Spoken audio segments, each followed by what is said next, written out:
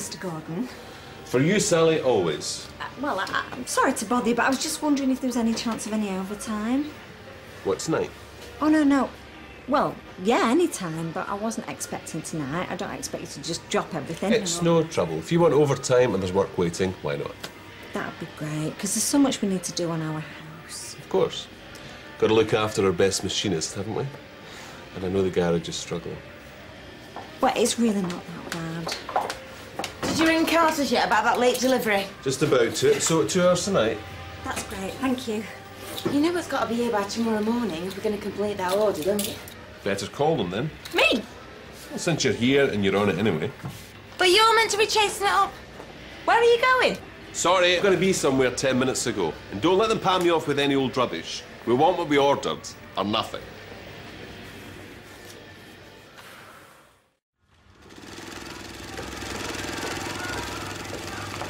Mr. Gordon, glad we caught you. Only we don't think it's right for her, you know, that Sally gets overtime and we don't even get given chance of it. Sorry, am I missing something?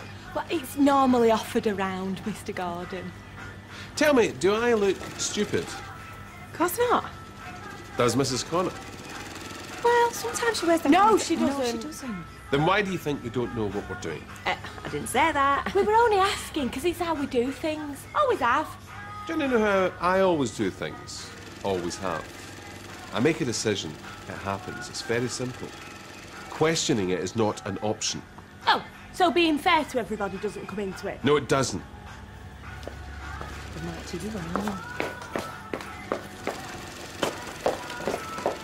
Good meeting then? I've had better days. Nothing that can't be sorted. That's good. So why all the tension then? There's a lot riding on it. Isn't Kelly giving you a hard time about Sally? They won't again if they want to keep their jobs. You know, I am a bit curious. Why are you giving her the opportunity to earn more? Why are you squeezing Kevin? I think it's worth a couple of quid to have her chirping in his ear about what a nice guy Tony Gordon is, don't you?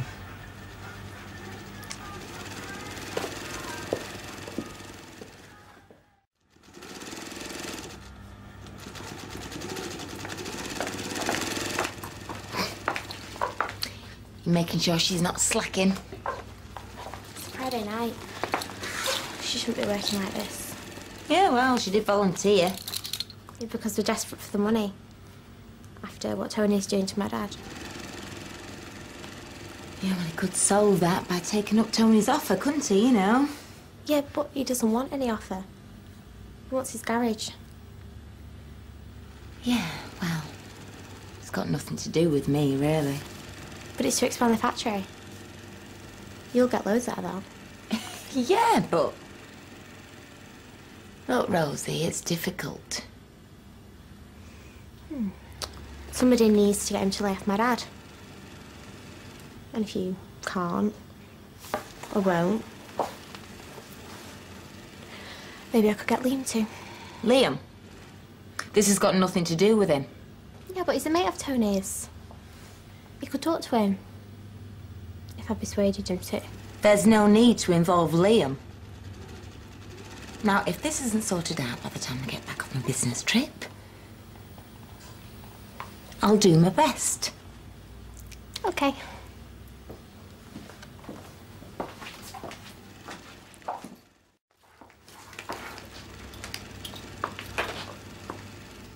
Rosie?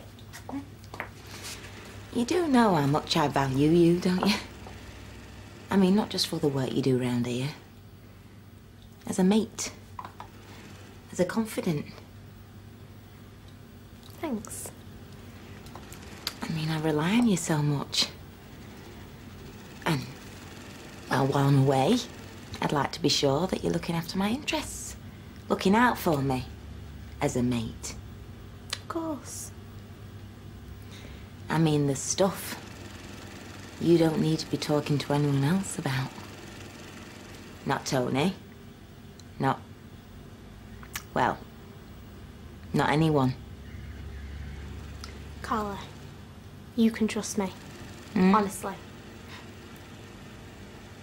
Thank you.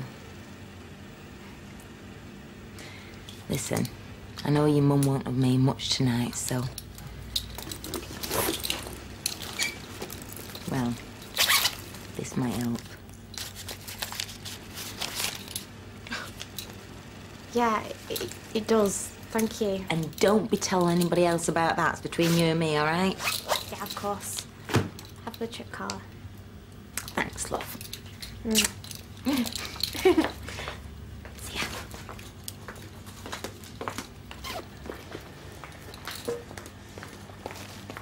Mum, fancy a drink with me? What, in the pub? I'll stick to soft drinks. Actually, yeah, come on, the weekend starts here.